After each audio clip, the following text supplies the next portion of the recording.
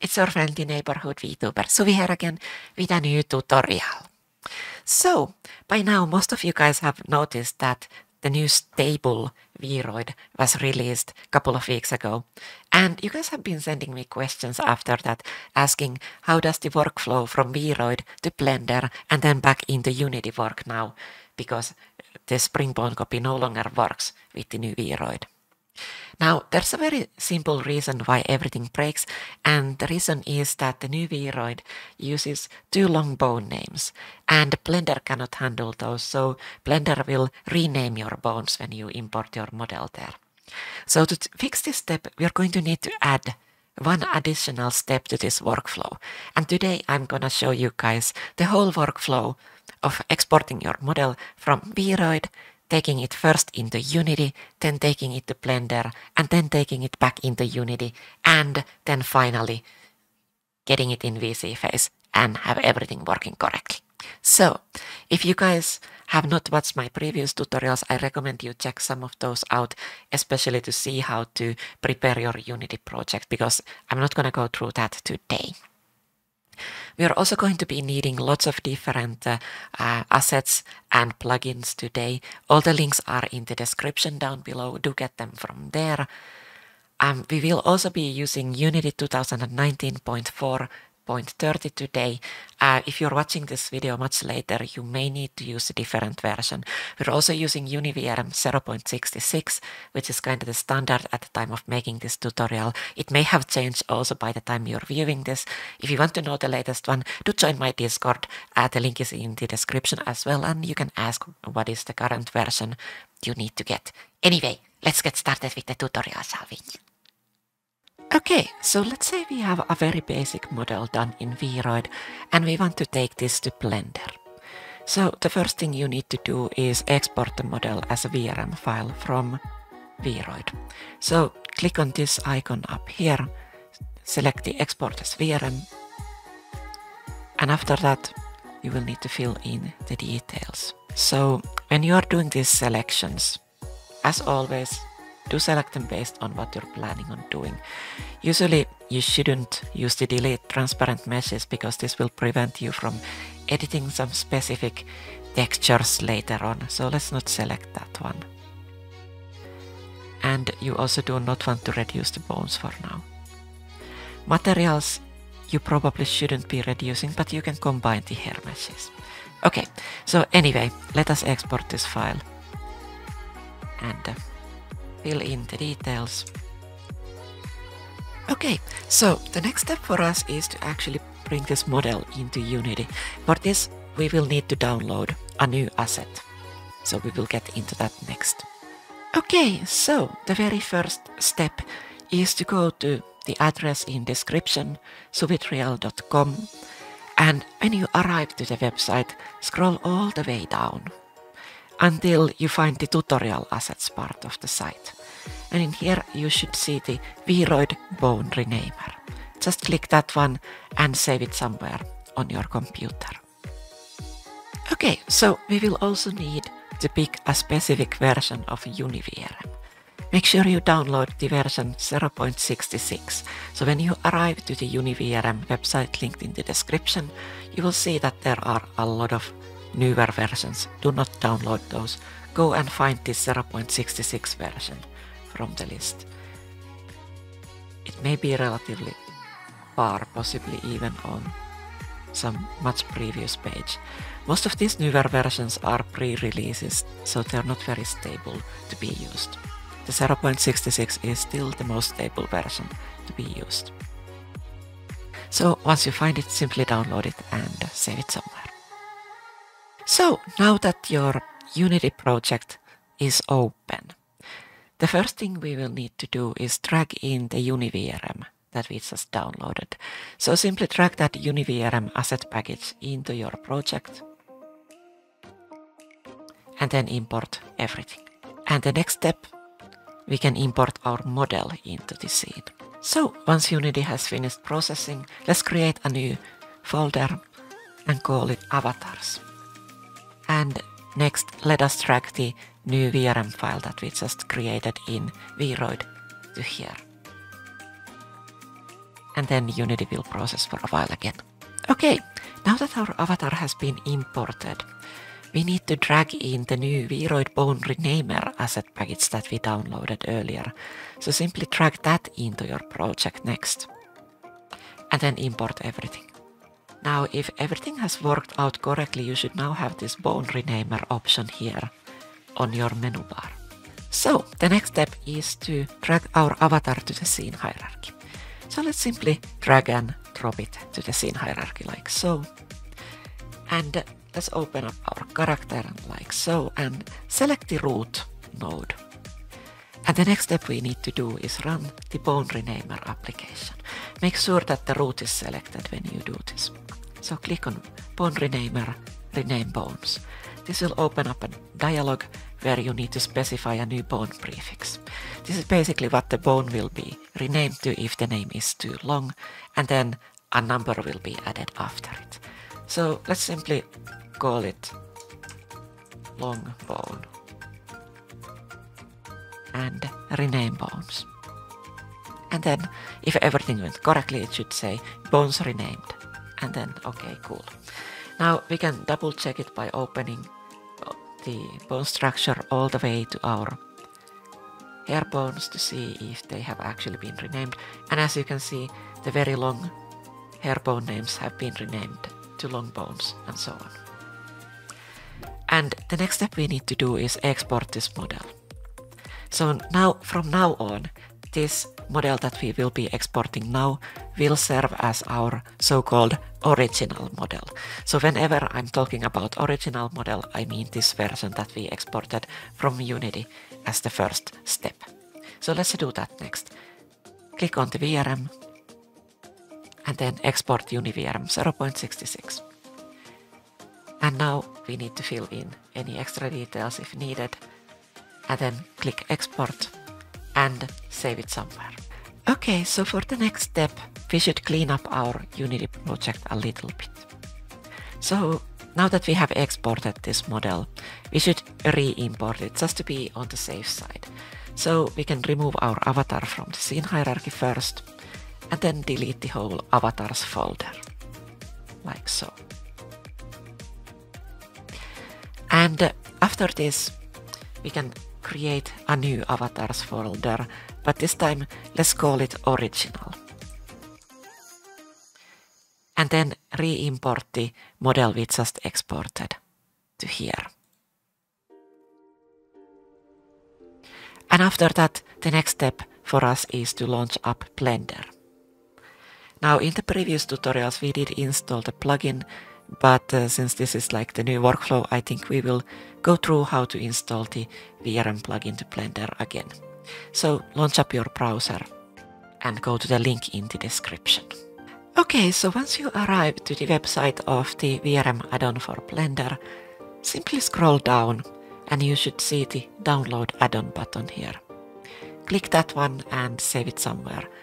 And if you scroll down a little bit more, you will see instructions on how to install this.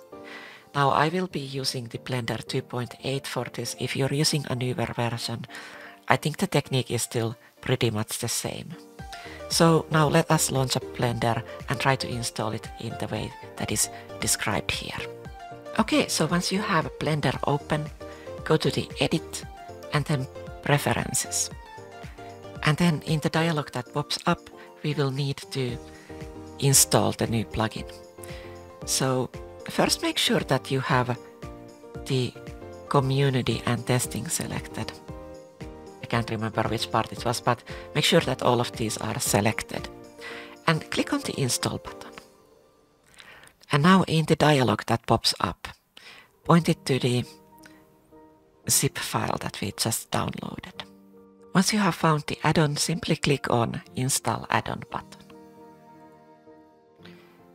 And now this will bring the import-export VRM format available for us. Now if you don't have this, of course, popping up right away, you may need to type in here VRM. And then do find the latest one. Here I have the old version already installed. So I'm going to uninstall that so we have the exact same version available for us. And next it should be done. So let's close this one and let's see.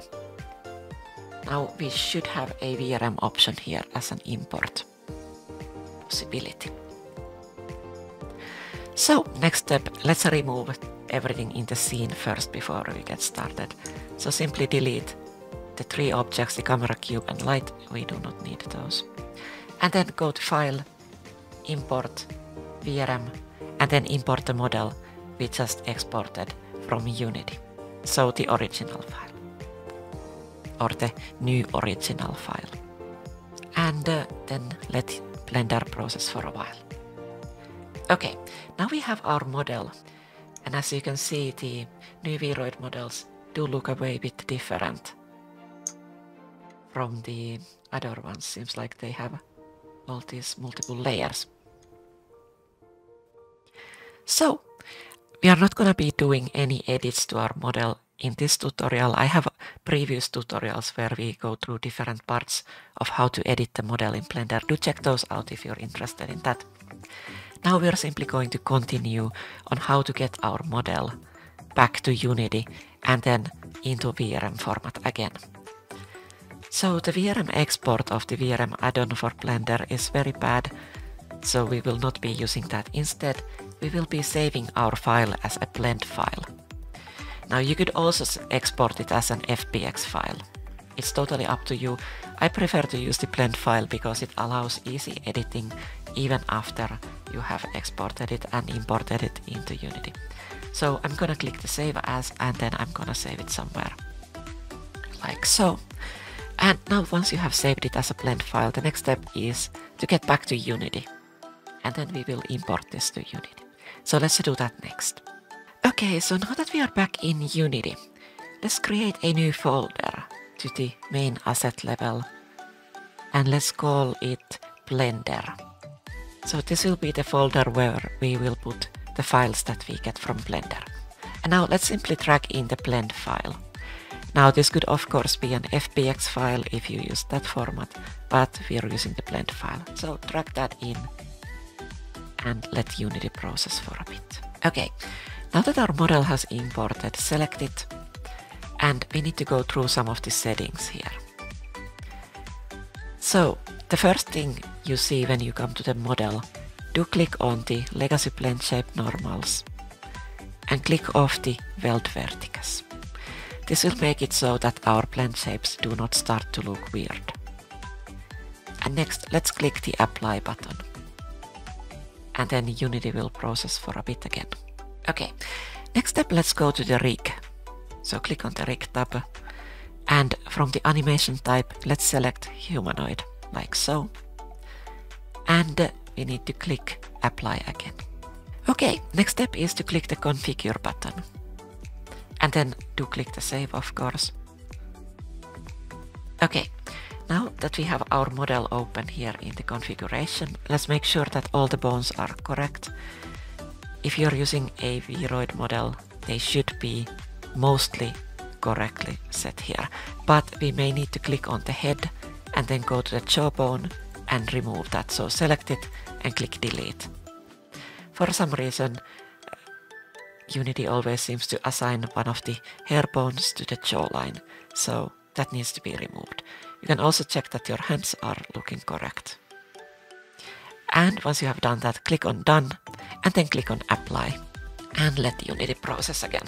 Okay, so now that we have gotten this far, the next step for us is to get the VRoid Springbone copy asset. So let's go download that next. The link to that has been put in the description as well. And once you arrive to the website, simply click on the topmost download button and download it somewhere on your computer. Okay, so the next step for us is to import the VRM Springbone asset that we just downloaded. So simply drag that into your assets folder and import it all. And once Unity has processed, we should now have a new menu item here called VRM, and under that we have Springbone copy. Okay, so what do we do next? Next step for us is to, of course, get our new model into VRM format. So you now have still the blend file here. Let's drag that into our scene hierarchy, like so. And we should export our model as a VRM file before we start to do anything else with it. Now, of course, you could already adjust the textures, but we can do this after we have exported it into VRM file. So, now that your model is in scene hierarchy, select it, go to VRM0, export UniVRM 0.66. And now we need to fill in all the details here. So, write some kind of title and all the other required fields, and then click export and save it somewhere. Okay, now that your model has been saved, you need to remove this Blender model from the scene hierarchy. So simply remove that one. And next step for us is to import the model we just exported. So let's create a new folder again. And let's call this avatars. So now this will be our new model. So let's import the model we just exported here and let Unity process for a little bit. Okay, now that Unity has stopped processing, we will need to drag in the new model to the scene hierarchy. So simply drag and drop. And as you can see, it is appearing without the materials. So what we want to do now is we want to copy the materials from our original model to this one. So simply open up the model, select the body, and you will see that it is pointing to these specific material names here. So what we want to do now is we want to go to our original model's materials folder, like so. And now simply drag and drop the same material name to replace the ones in this new model. Now this will take a while, but simply just do it one by one. And once you're done with the body, the next step is to go through the face and then finally the hair. If you did not combine your hairs, then you will have a lot of different hair meshes that you need to go through. But since we combined them, we only have one here.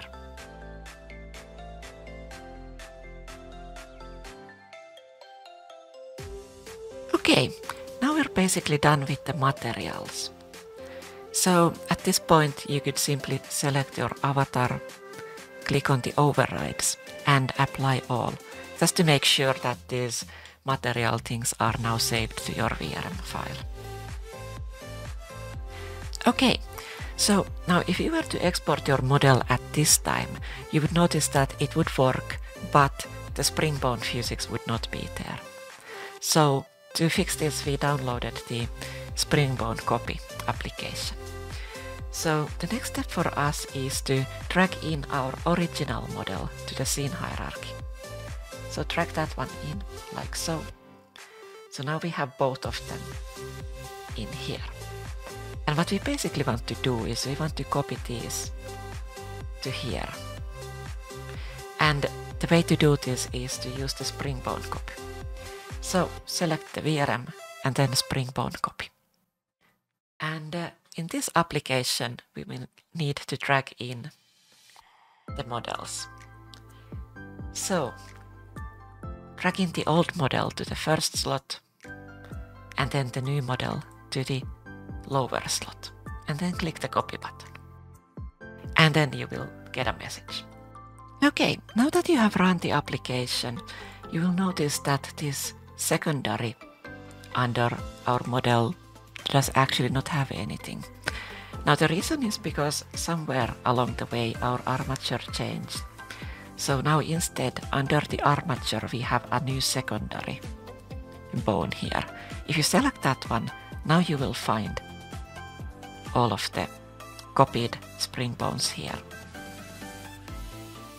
So the next step for us is to export our model and see how it works in VC phase.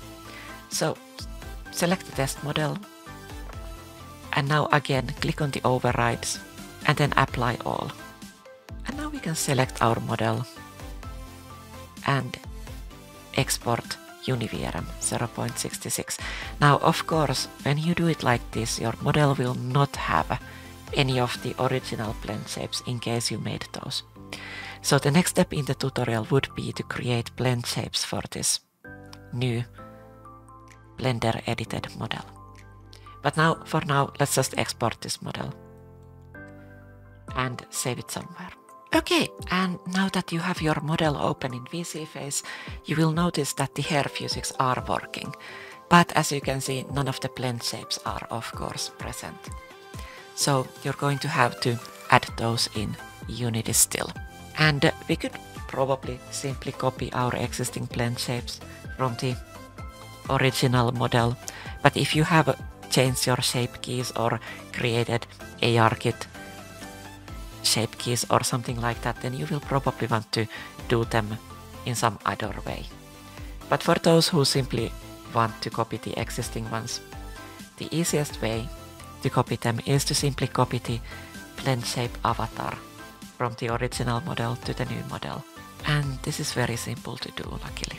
So when you open your original model, you will see the blend shape avatar here. Click on that one. It will point you to the blend shape avatar of the original model. Now we need to drag this blend shape index to our new model to simply copy them. So select on your new model and you should find the same component from somewhere in here. And as you can see, it is here. So we're going to drag the old blend shape avatar, or the original one, on top of the new one, like so. And now you cannot really preview them too well at this specific time. So what you should do now is export the model. So again, apply overrides, then export the model. And then you can try that in VSeeFace. Now, if you want to edit the blend shapes after this, I recommend you re-import this VRM model, because that will make it easier. So let's open up VSeeFace again and see if it works. Okay, and now once you have your model in VSeeFace, you can notice that we already have a lip sync and some kind of mouth tracking going on. So everything seems to work just fine.